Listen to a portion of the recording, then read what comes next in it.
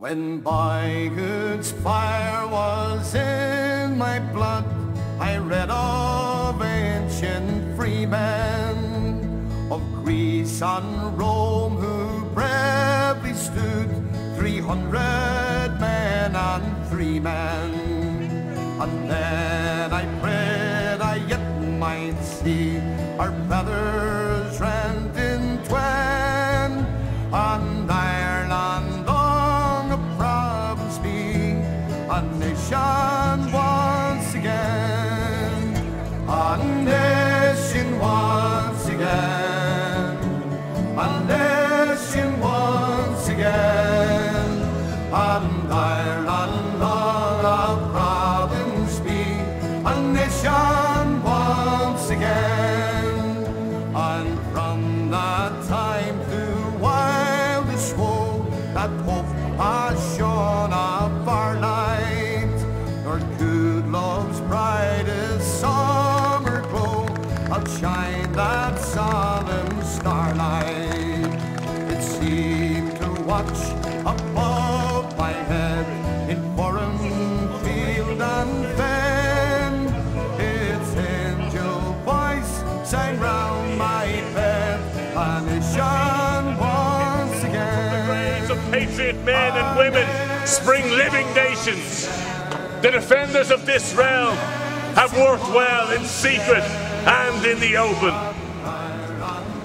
They think that they have pacified Ireland. They think that they have purchased half of us and intimidated the other half. They think that they have foreseen everything. They think that they have provided against everything. But the fools, the fools, the fools, they have left us our Féin dead. And while Ireland holds these graves, Ireland unfree shall never be at peace.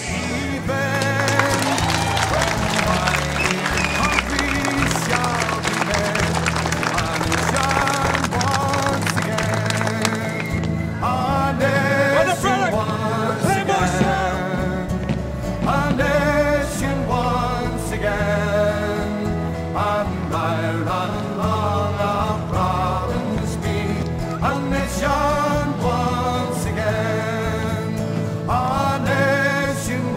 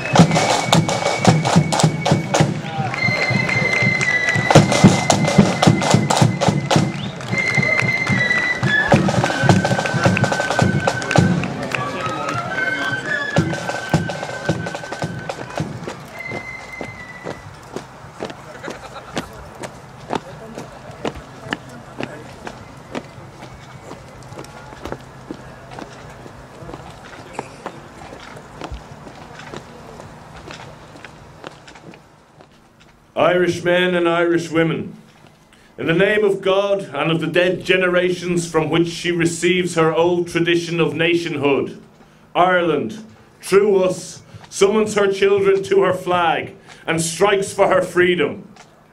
Having organised and trained her manhood through her secret revolutionary organisation, the Irish Republican Brotherhood, and through her open military organisations, the Irish Volunteers and the Irish Citizen Army, having patiently perfected her discipline, having resolutely waited for the right moment to reveal itself, she now seizes that moment, and supported by her exiled children in America and by her gallant allies in Europe, but relying in the first on her own strength, she strikes in full confidence of victory.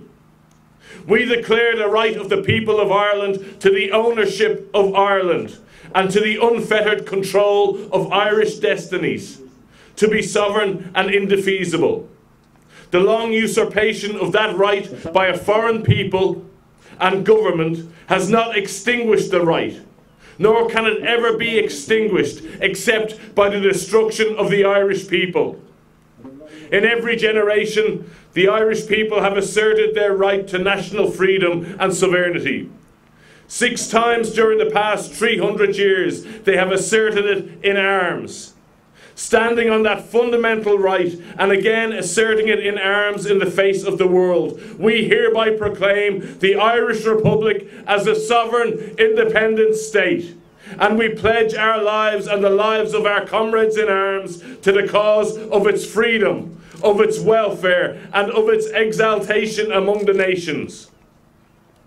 The Irish Republic is entitled to, and hereby claims, the allegiance of every Irish man and Irish woman.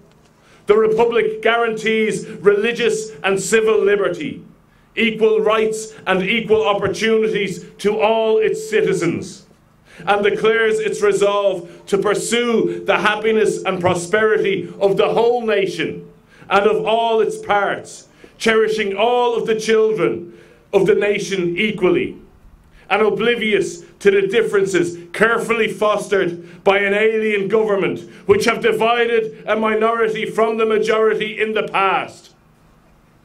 Until our arms have brought the opportune moment for the establishment of a permanent national government representative of the whole of the people of Ireland and elected by the suffrages of all of our men and women, the provisional government, hereby constituted, will administer the civil and military affairs of the Republic in trust for the people. We place the cause of the Irish Republic under the protection of the Most High God, whose blessing we invoke upon our arms. And we pray that no one who serves that cause will dishonour it by cowardice, inhumanity, or rapine. In this supreme hour of the Irish nation, must, by its valour and discipline, and by the readiness of its children to sacrifice themselves for the common good, prove itself worthy of the august destiny to which it is called. Signed on by behalf of the Provisional Government, Thomas J. Clark, Sean McDermott, Thomas McDonough, Padraig H. Pearce, Eamon Kent, James Connolly and Joseph Plunkett.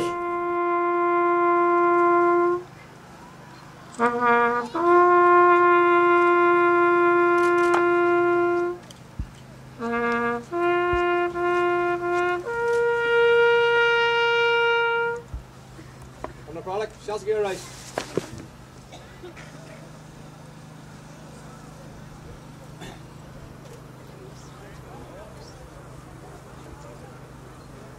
That moves us on now to our guest speaker. He's no stranger to any of you. And one thing I can say on him, he's been a very good friend to the National Graves Association down the years. So please welcome North Belfast MLA, Gerry Kelly.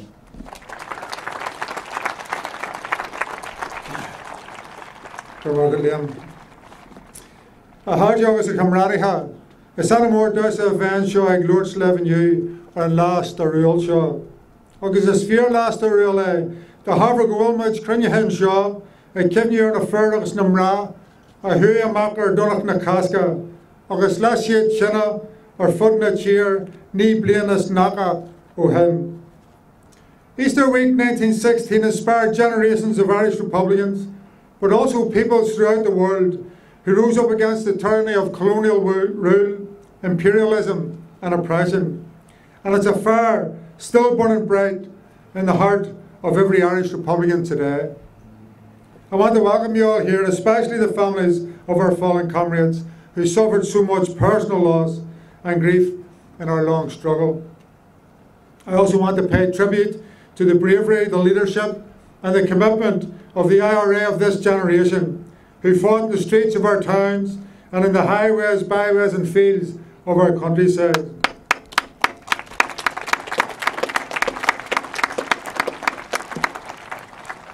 If courage was the measure of success, then Ireland would have had her freedom long ago. Volunteers in the Irish Republican Army knew that military action alone could not win freedom.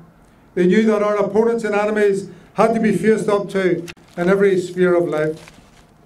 This was done in the civil rights movement, fighting discrimination and unemployment, in learning and fighting to protect the Irish language and our culture, in creating jobs and building communities, or as a last resort, taking up arms.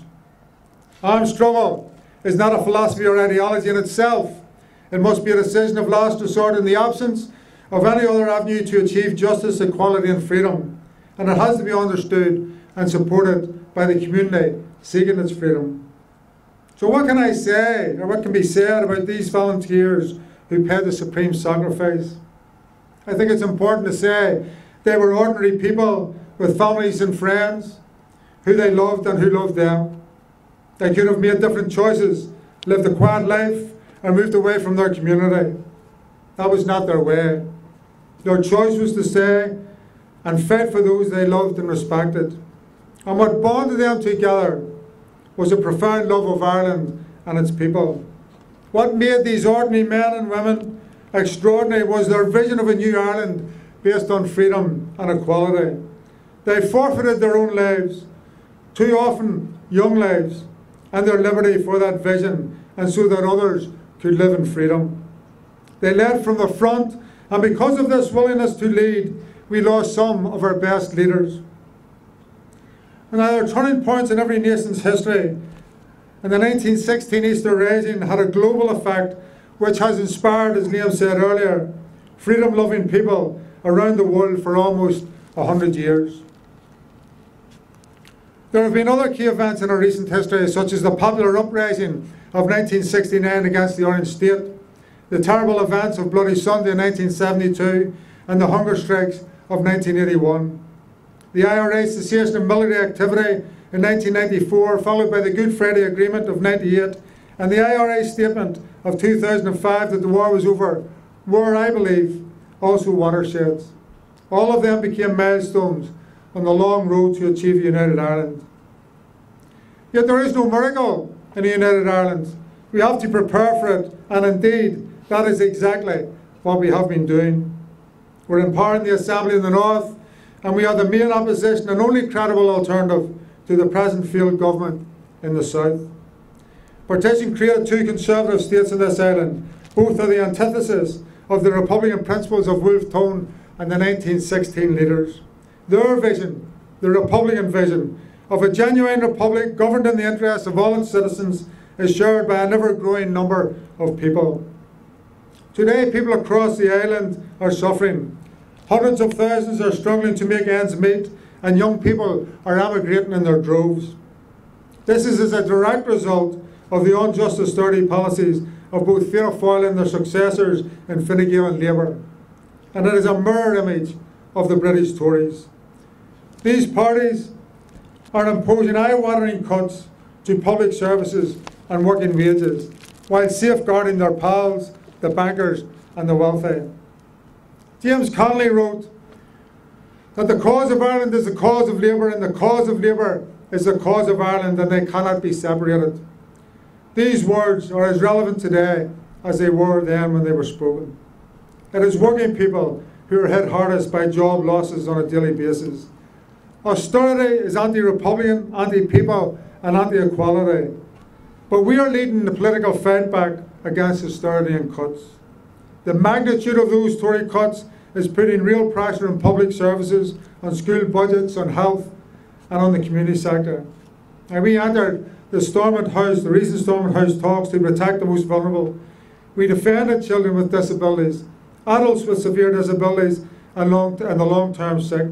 And we will continue to defend the most vulnerable in our society. And we will stand fast to protect frontline services.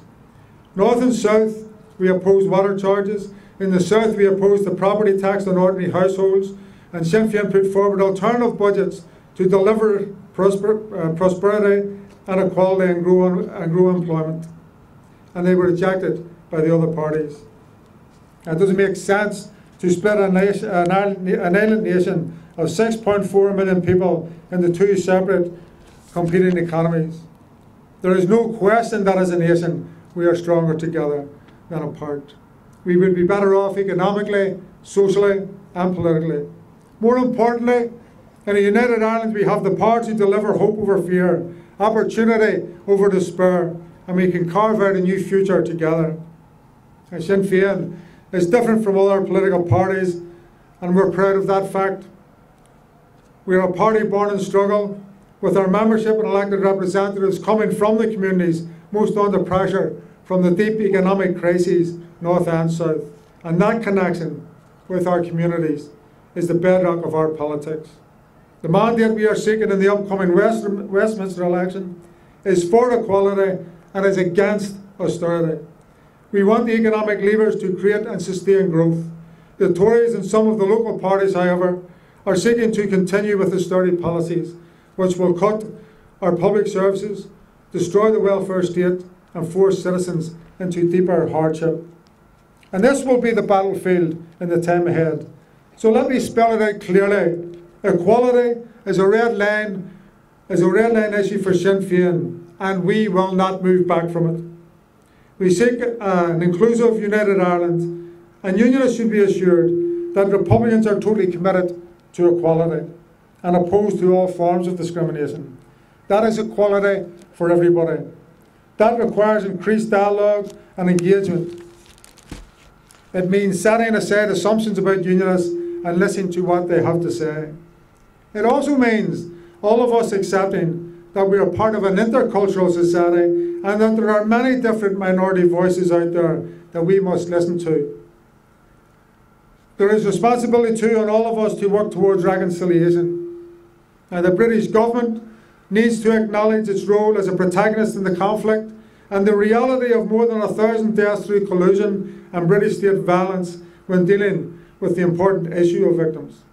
There has to be equality of treatment for all victims and survivors, whether it is from state violence and collusion or from any other combatant force. That is the basis upon which I and other members of Sinn Féin discuss the difficult issues of our collective past.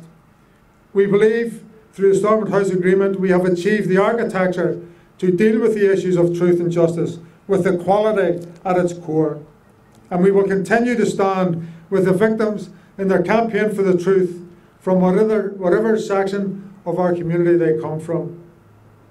100 years ago, at this time, the leaders of the Easter Rising were already preparing for 1916, and we are now preparing to celebrate the centenary.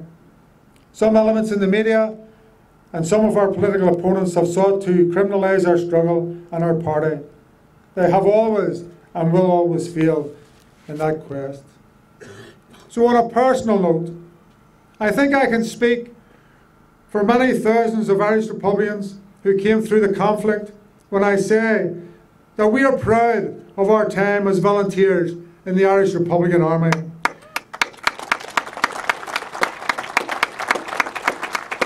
We are proud to have been political prisoners, and I'm equally honoured as a political activist to have been involved in peace and political negotiations and to be one of the many Sinn Féin members to be elected to represent our people. There are small groupings within the nationalist community opposed to the peace process and opposed to Sinn Féin. These groups have every right to disagree with our strategy, and we have sought to engage with them on this. But they do not have a right to carry out armed actions the vast majority of which are directed against unarmed civilians in the name of Irish republicanism. These small groups are not the IRA. The Irish Republican Army fought a war against state combatant forces and fought it to a conclusion. The women and men we are remembering here today were not warmongers. They were proud Republican volunteers who took up arms against a massive military machine when there was no other option. Today, as a result of the efforts of these Republicans, there is a peaceful and democratic path to united Ireland. Now, I don't know, 99 years after the death of our 1916 martyrs, what they might have said if they had been standing here talking to us. Apart, of course, from the legacy of the written word and the proclamation which was read out on the steps of the GPO and earlier here today has stood the test of time, as Liam has said, on its relevance. I can't be sure what my friends and comrades who gave their lives in the latest phase of our struggle might say either, having known many of them. But this I do know, that those who survived them took up their mantle. Our duty, our commitment to them is to do the best we can in the times that we live in now. To state the obvious, this is not 1798 or 1916 or the 1960s or 70s or 80s. We must lead, but we must lead using methods suitable and workable to the 21st century, to the year we're in, 2015. And that is the onerous task our fallen comrades leave us with. Irish politics is undergoing its biggest shake-up since partition, and we are at the core of that change. There is much work to do, but we are in the countdown to a united Ireland. We believe that together we can make huge progress and truly transform society throughout Ireland.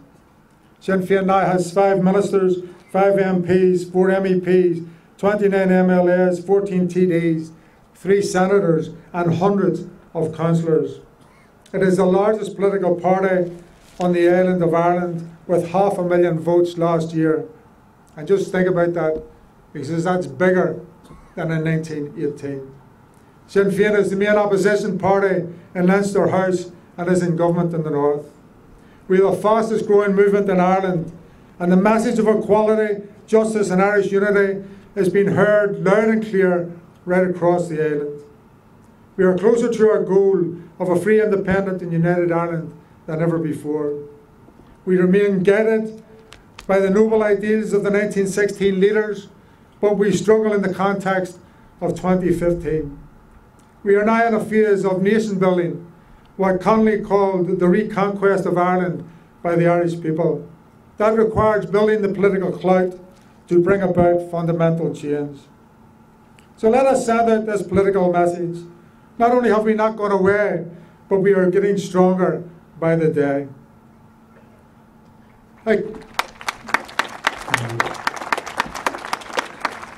I came away from our recent RDS in Gerry knowing that our future is in good hands after listening to a volume of young activists speaking with great clarity, dedication and enthusiasm. And one of our greatest strengths as a party is in our mix of generations. So allow me to finish by repeating that comment to all those standing at the final resting place of our fallen comrades and friends, whether it's in Miltown Cemetery here or wherever they may be.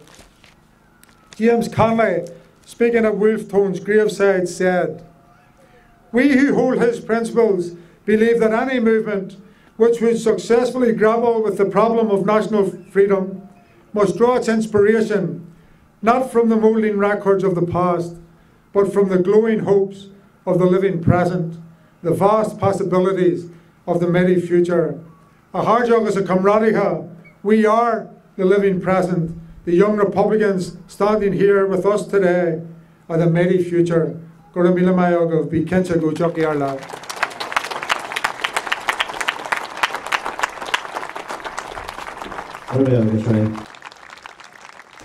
On the product!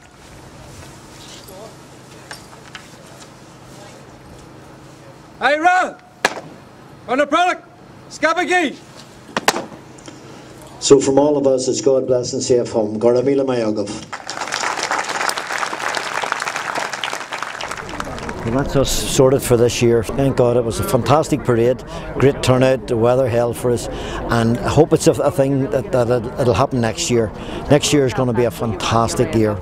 Everybody, no matter where, what part of the country they're in, even our diaspora, if you can't make it to Belfast, which I would like you all to do, but if you can't, then please take part in it.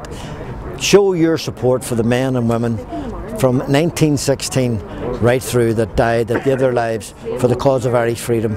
It's important, it's a massive anniversary, and everybody should take part in it. It doesn't matter how much you can do, it doesn't matter how little you can do.